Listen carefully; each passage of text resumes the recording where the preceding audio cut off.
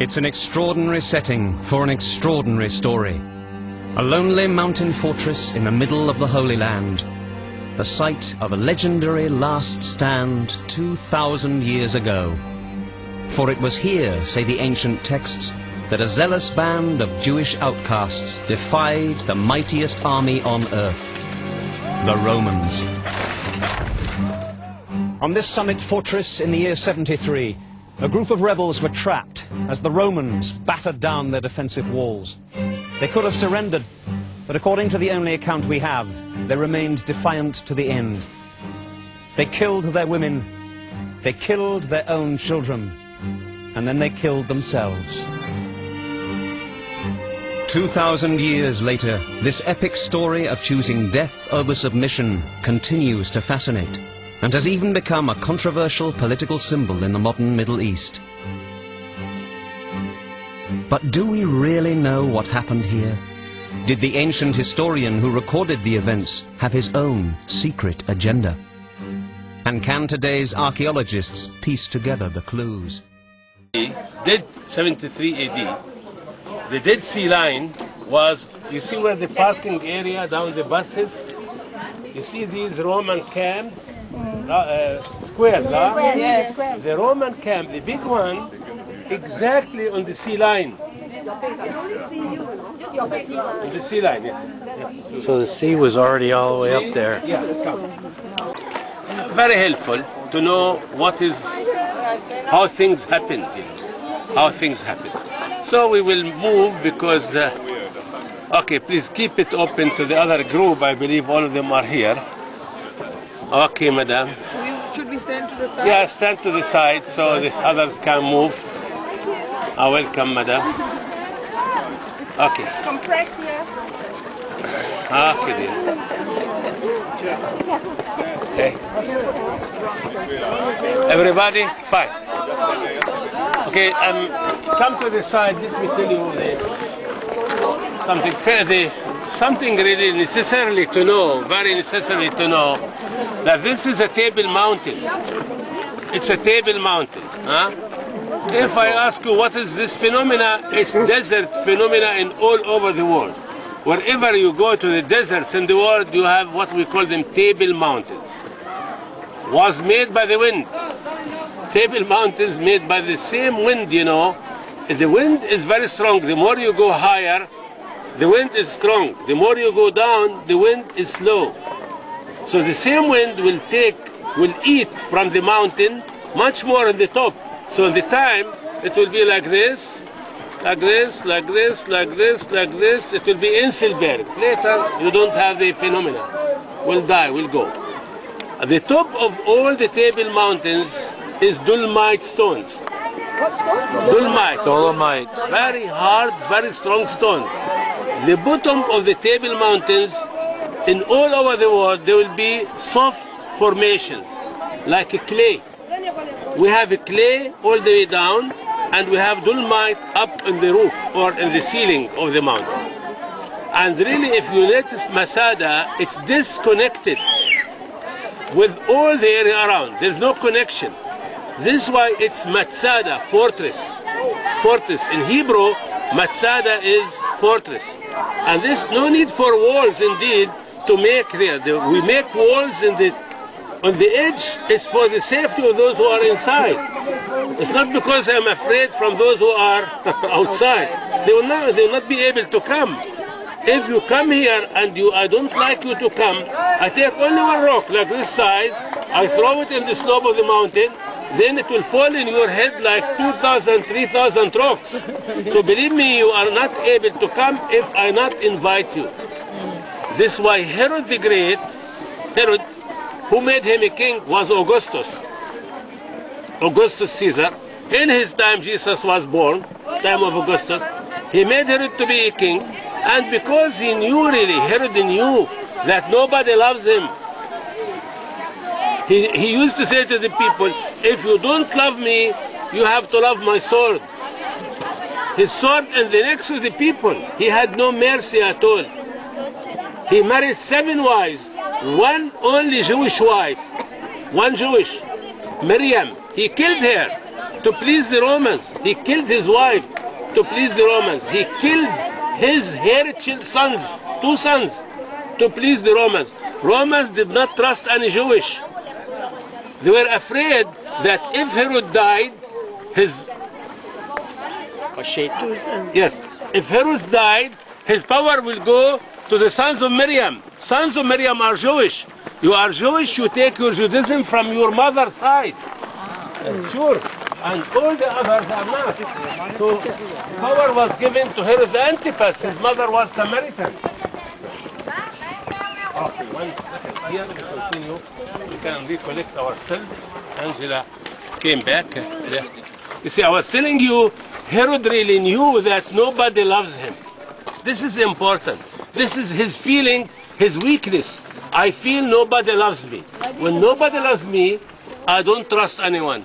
Nobody trusts me. I don't trust anyone. This is what we call it psychologically like paranoid man. Paranoid man, you know, really. Therefore, go outside Jerusalem. Jerusalem, center of troubles. And he made it center of troubles. He and his father, Antipater, they made it the center of troubles. Therefore, he went outside Jerusalem. He built many palaces. One of his main palaces, we will be there later, and this area used to be a retreat house. You have headache, you have problems, you come here. I speak with Herod. Herod, problems, personal problems, come here. How did he come here? Very easily. He had his cable car. He had his slaves, many slaves. Read Josephus Flavius in the book Jewish Wars. He would say, to make a good life in the palace of Herod, if you are a slave, you have to go to somebody to cut your tongue. Why to cut your tongue? You see, but Don't tell. don't tell. That's it. This is Herod's. Imagine.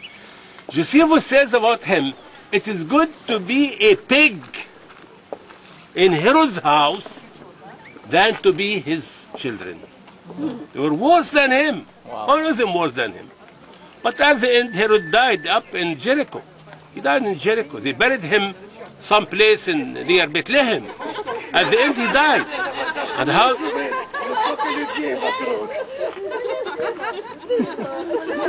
how did he die? You know, Josephus describes his death. He said the man was really unable to stand, unable to move.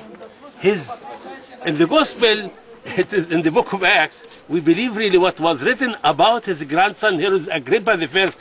His body smelled, stinky body. How he says? Worms. The worms ate his flesh. This is syphilis. It's kind of syphilis. It's a man with no moralities. You know, it's a king and have many wives and many concubines and this desert, you know, and desert, you know, with 1 kilogram of coffee, you can have 3 concubines. But anyway, really, this Herod's life, nothing important. He went, khalas, he died. After he died, it's used for nothing, good for nothing. Who came here? You know which year Herod died? 4 BC. After the birth of Jesus in 1 year. Herod died. Herod's children, who took the main power? Herod Antipas. Herod Antipas, his mother was Samaritan. Imagine to whom he gave the power. Why to please whom? The Romans. Why to please the Romans? Because Jewish hate Samaritans and Samaritans hate Jewish. So he gave the power to Antipas. The Romans will be very happy because of that. So they continued. We read that this area was neglected really. And who came here? The Zealots. The Zealots is not a movement of 1 day old. It's not a movement. Zealots, you know, imagine really, we always, please discuss this. Shimon the Zealots is a friend of Jesus. You know what, he spoke with Jesus really. But we know at the end really, Jesus tamed him. Indeed, Jesus tamed him. He was a very wild man, but he made him nice. Disciple. You see, one of the 12. You see. Indeed, you know, Herod died. This place was taken by the Zealots. And the Zealots decided from the beginning, we cannot live with the Romans. The Romans took our country 68 BC.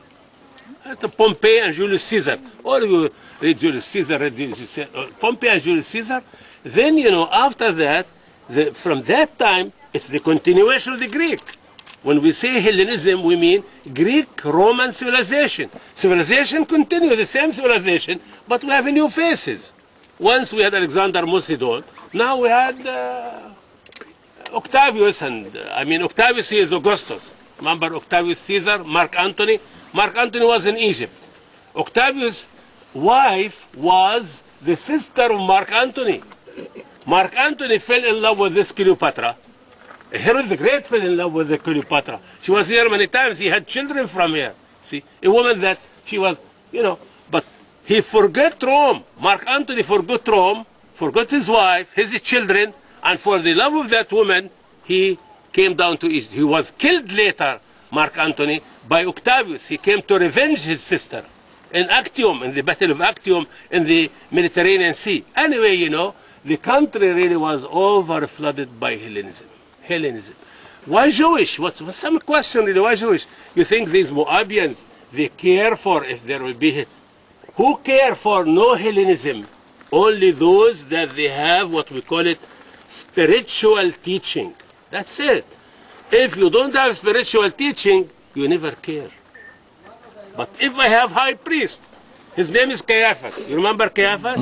And I go to Caiaphas, I tell him, do you know that Herod killed his wife, Miriam? You know what he would answer me? If there is no reason, he will not kill her. Is there any reason to say thou shalt kill? No, we don't have these reasons at all. Forbidden to kill. If you go to any religion in the world, and you say, thou shalt not kill unless, it's not a religion from God. That's it. It's not from God. Thou shalt not kill, thou shalt not kill. There is no reason. But if you go to the high priest, you know, pay him $10, he will make you a priest. Indeed, this is that time. Why? Because you see, you cut your tongue. If Herod the Great had no high priest to sign his evils, he will not do the evils. He's not killed only Jesus, remember. Mary, we have the gospel to tell us, especially that period really, we have no historians. And many historians that they were in that time, they like to hide Jesus. Especially Josephus Flavius. He wants to hide him. But how can you hide the truth? Hellenism should stop. Stop Hellenism. Please really go and read. I wish that was very good friend really. He died last month. This professor, you saw him. He died last month. I was in Masada when he died really. And the flags, all the flags, you've been with us? Half-mast. Yeah, all them half really that. He died in where? You know where he died? He looked all his life to find the tomb of Herod the Great. Oh. He found the tomb in the Herodion. He found it 2 years ago. Last month, he asked American archaeologists, Germans, British, to come to show them the slope where he found the tomb. He was very proud. He was kneeling like that on the rain. He fell down. Oh. In the tomb. Oh. In the tomb. And he rolled about 10 meters in the slope. He broke his spine. Oh. They moved him really by helicopter, but really. This man was one of the best archaeologists. So this old man, easy, you know, we the Christians, we analyze it sometimes, the story of the tragedy. You understand why we are, 1,000 people, they kill themselves, you know. It's for the reason of what? I cannot live with my enemy. This is all the philosophy. I cannot live with my enemy. That's it. Either he kills me or I kill him. All that's it.